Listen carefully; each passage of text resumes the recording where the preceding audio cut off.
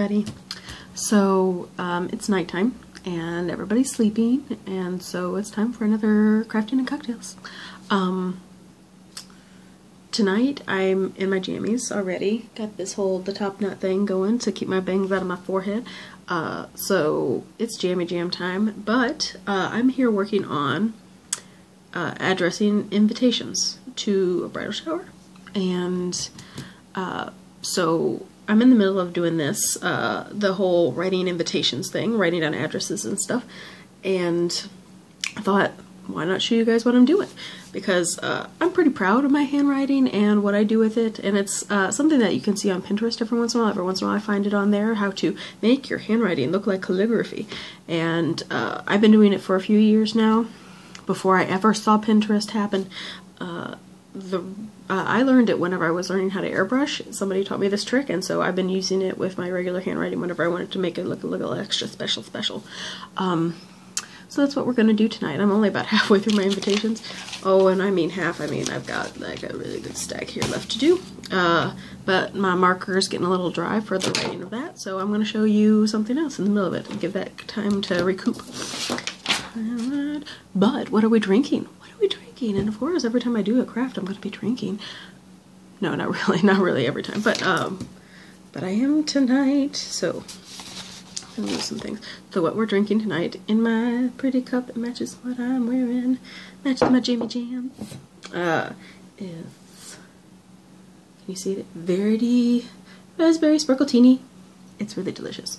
Absolutely wonderful. It comes in a little champagne bottle. Makes me feel happy because it's like a purple label and it's all shimmery and stuff, and I think this is like $4 for the bottle. Amen. You want to see how much is left in here? Not very much. It's been a good night. It's delicious. FYI, if something's like wine or champagne, if it doesn't taste like apple juice, I don't like it. Like beer is one thing, you know, hard liquor is another thing, but with wine, I really don't like it. I don't like dry, and I don't like a Moscato is really good, and then this stuff is like Verity is good and sweet, and this stuff just tastes like sparkling vitamin water. Sparkling vitamin water? Is that kind of like the pomegranate vitamin water? Don't know, don't care, it's good. Okay. Alright. So, what am I going to show you? Okay, so, tonight, when I'm addressing labels. Addressing labels? Oh, Sparkletini. Okay, so most of the time whenever I'm writing, doing the calligraphy thing, good night.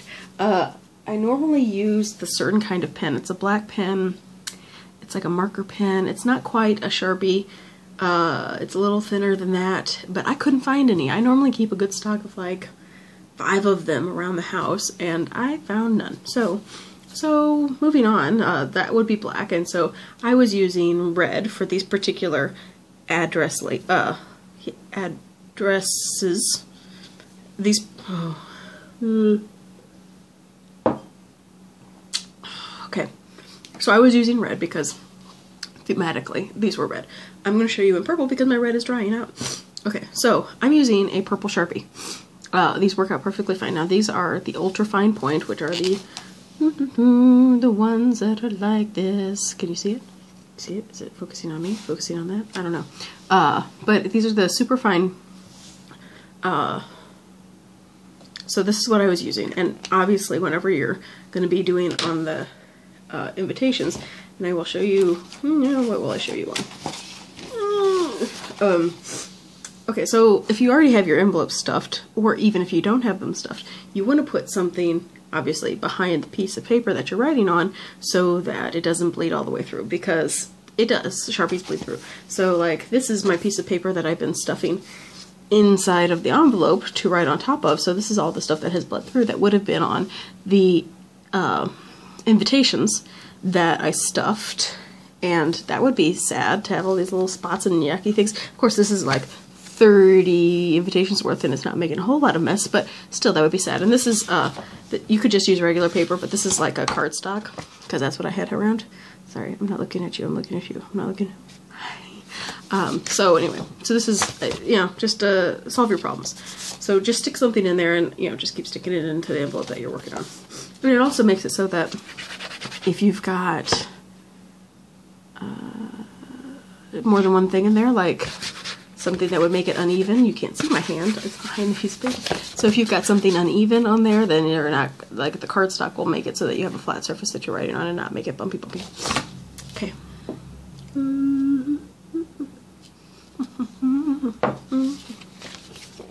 Okay, so we're going to try to make it so that you can see what I'm doing as I'm doing it. The odds of this working are very, very slim. Bygones. Okay, let's see. I put you down right here. No, that doesn't make any sense. That doesn't make any sense at all. That would be backwards, and you can't see what I'm doing backwards. All right, so, okay. Do not make you dizzy. All right. Now, this is my workstation. Can you see it? Can you see it? Oh, yes, this is my workstation. Okay. So, this is the fine, ultra fine point marker. Can you see what I'm doing? I can't tell. Okay.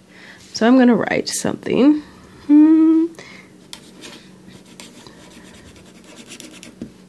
Now, I wrote that really big so that you guys could see it. But for the purposes of this, that didn't really make a whole lot of sense. Can you see what I'm seeing? Okay. So, what you're going to do, so that's my regular handwriting for this particular thing. You can write in a lot of different ways. Actually, I'm going to pull out for the points of demonstration. I'm going to use my fine point marker, which you wouldn't want to do on an address because you're not going to have envelopes quite big enough to deal with this, but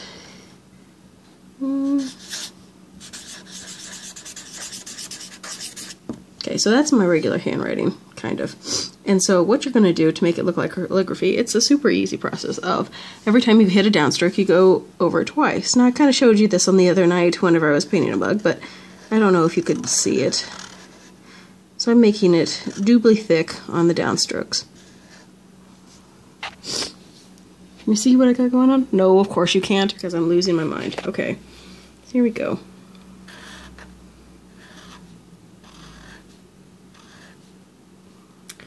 I have no idea if you're seeing what I'm seeing. I apologize. I'm not going to edit this because that's not how I roll. Okay, so there I have gone down, gone over the downstrokes twice. Now, obviously, like I said, I'm using this pen up here. Let me show you. Let me see if I can. Oh, put it back on. Okay, pop it off. All right. So, in the smaller, you know, it's going to be a little bit more crucial that you know what you're doing. Well, because it's such a fine point. Oh yeah, this looks like shit. Geez, Sparkle Teeny. You're making me look like a liar. Okay, and I will also note that some of the hardest letters to do this with are going to be S's, capital D's, because they have a very long line that you're going to have to try to make thicker.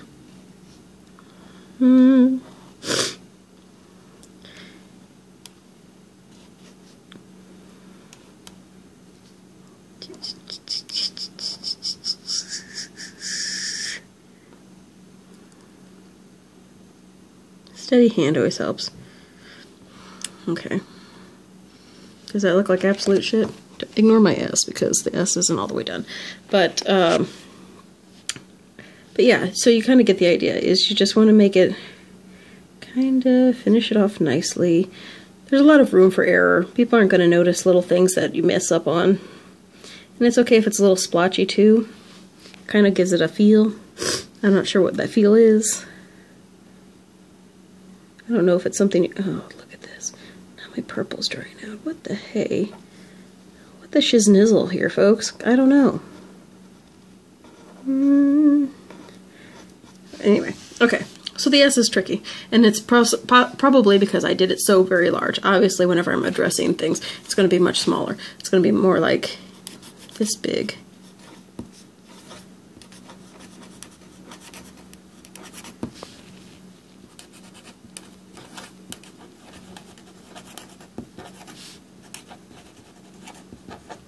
Okay.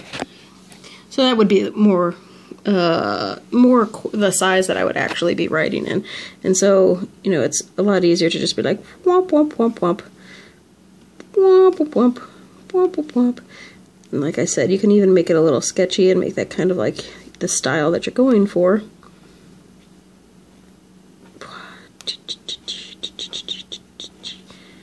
I don't know if you can see.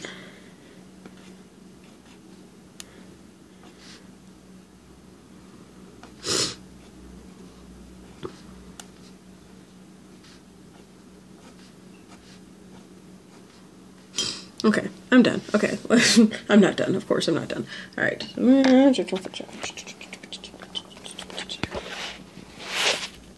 Okay, so we're back here. Huh. That was kind of a nightmare. I don't like trying to hold it with one hand to do something with the other hand. But I think you get the idea, is that you just go double down on the downstrokes. That doesn't even sound good to me. Frack. Excuse me. But anyway. So that's how I do it. Was there something else I was going to talk to you about? I have no idea.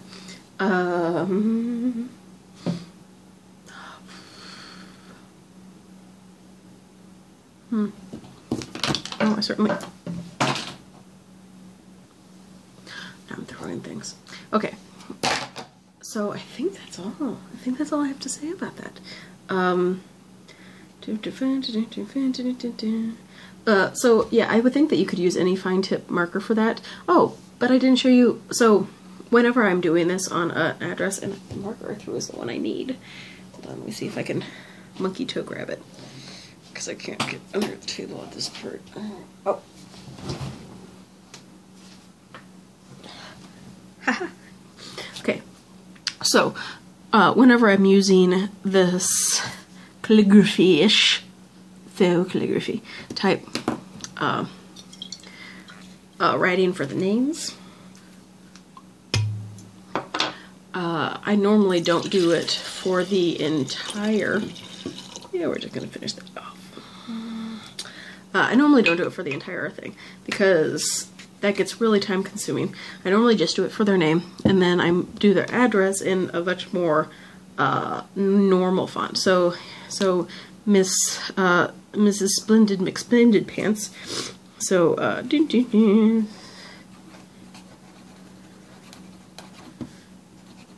McSplendid Pants. Okay, so there again, I've written her name there again on the bottom. Let's go ahead and fold that so we are not distracted by all the other nonsense. Okay, so Mrs. Splendid Pants lives at 1, 2, 3, 4 Splendid Way, Splendid City.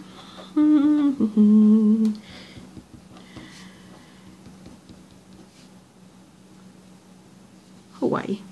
No, I don't know the abbreviation for Hawaii. It shall be Missouri. Splendid Waymo. I don't know a zip code. I've gone too far with this fake address already. Okay, but anyway. So I will, you know, do a little bit of the basic calligraphy-ness. Mrs. Splendid McSplendid Pants has way too long of a name. Why couldn't her name have been Mrs. L. Splendid? I don't know. But anyway, so very horrible version of the calligraphy that I've been talking about. But then I just do it like a very normal writing underneath it. Just, you know, totally just a plain old printing of it. I don't know if my cocktails idea is working very well with my crafting. I feel like I'm coming off quite ignorant of what I'm doing. I really know what I'm doing. I swear. Okay, so I think that's all. I'm going to keep on working on these, despite the fact that I am apparently not knowing what I'm doing. But for serious, like the last couple of ones I did were very nice. I'm going to show you somebody whose name isn't going to defend them, but I'm showing it to you. Here we go. I am figuring it out. Okay, so... no, that's not what I'm showing. This is tricky. Hold on.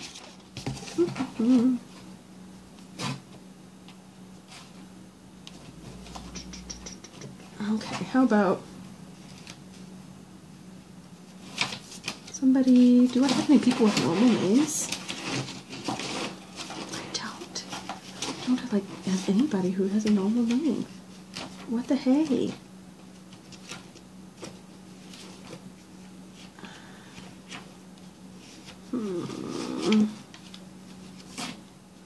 Alright, we're gonna use my Aunt Sally. She's a nun. You won't bother her, will you? Okay. So you can't see her address. But you see how pretty that is? Look how pretty. Look how pretty I did. See? You can't tell me I'm not good at this. I'm good at this. How pretty is her name? And then, like, her address is printed totally normal right here. But, see? It's like... so anyway. So I am doing it right. I'm just, you know... drinking. So now I've been rambling on for like 7 minutes about apparently nothing since I'm already done. Okay. So that's all. I guess I will continue doing these types of videos since, you know, I'm doing this shit anyway. Drinking and crafting. So yeah. Alright. Thanks for watching. And I'll catch you later. Bye-bye.